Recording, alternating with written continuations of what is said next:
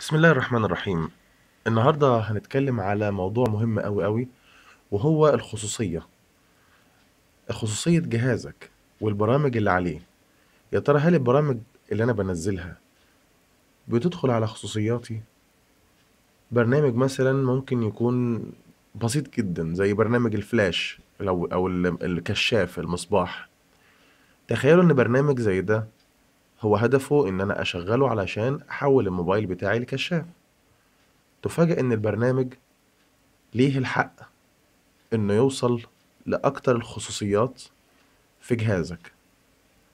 البرنامج ده ممكن يسمع المايك بتاعك وانت بتتكلم في مكالمة يسمعها، أو بتسجل حاجة من حقه إنه ممكن يسمعها. طب انت بتسجل الصوت ليه إذا كان انت في البداية والنهاية مجرد برنامج كشاف؟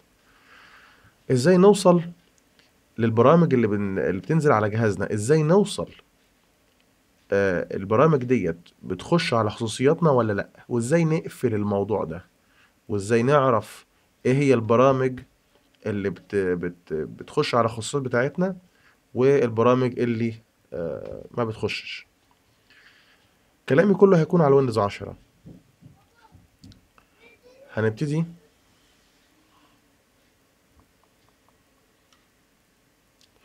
هنخش في السيتنج وهنكتب البرايفسي او الخصوصية.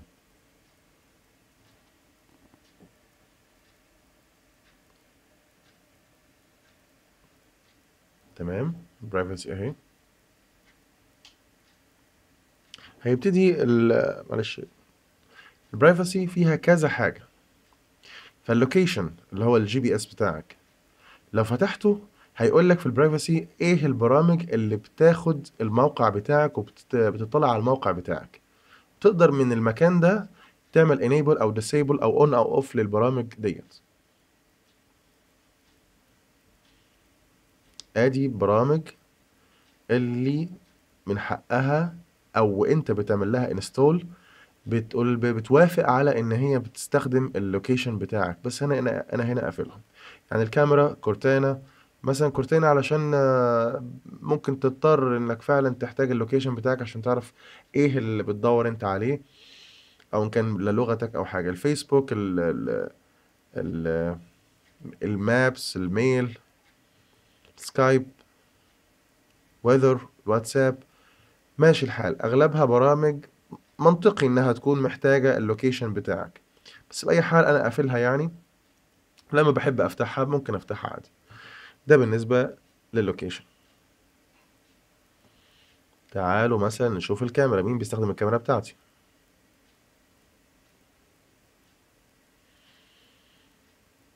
الفلاش لايت اهو احد البرامج اللي هي هدفها ان احول استخدم الكشاف، استخدم الفلاش. ممكن لو الفلاش كجزء من الكاميرا اوكي تعديها، ماشي الحال.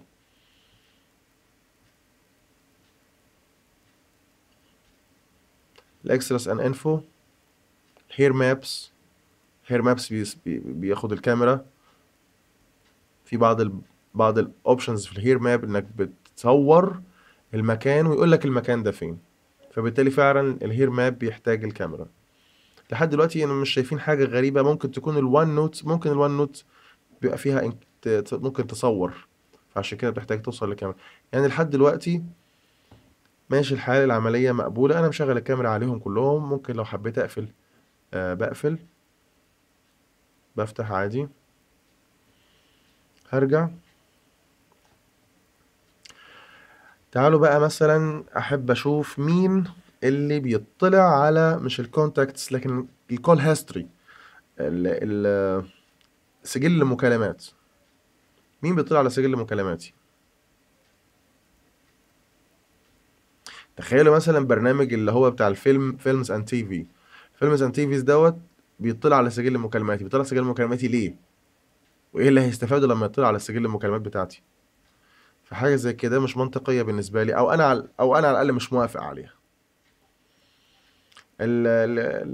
الجروف بتاع الموسيقى ليه بتطلع على سجل المكالمات بتاعتي؟ يعني مش منطقية، او برضو على الاقل انا مش موافق عليها. واضح كده ان هم حوالي 4 برامج فقط. وطبعا المسجنج والبيبل هو ده عادي جدا. تعالوا نشوف مين بيطلع على مثلا الكونتاكتس. مين بيبص على الكونتاكتس اللي عندي، الناس اللي متسجلين عندي. طبيعي البلوك اند فلتر مفيش مشكله. الاكسل بيبص على كونتاكتس. انا ما اعرفش ليه بيبص على الكونتاكتس، فمش محتاج ان هو يبص على الكونتاكتس عندي. الفيسبوك ماشي الحال. فيلمز اند تي في برضو مش منطقي. جروف ميوزك ماشي الحال. ما اعرفش جروف ميوزك ايه علاقته بالكونتاكتس، بس نقفلها. باوربوينت يطلع على كونتاكت ليه؟ الفويس ريكوردر، يعني الفويس ريكوردر ليه يطلع على كونتاكتس؟ الوورد شرحه. المهم يا جماعة باختصار أنا بس بحاول أوريكم إن جهازك متراقب من برامج. هو بيديك إمكانية إن أنت توقف الموضوع ده، أنا بس بعرفك إزاي توقفها. خد بالكم من حاجة، الحاجات اللي بتبقى شغالة دي مثلا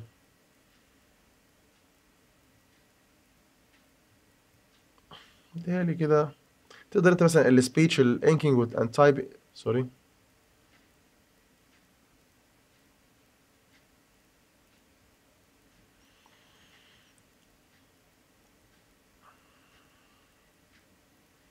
لا دي مش الكالندر بتاعتي، الرزنامة أو مواعيدي والحاجات دي كلها، مين بيتفرج عليها او مين من البرامج كذلك.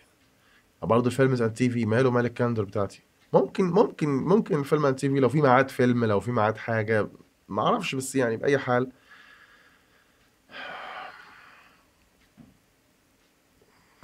ان الفيسبوك لو في عندك بيطلع على المواعيد بتاعتك. البودكاست مش شايف برضه ده مهم قوي.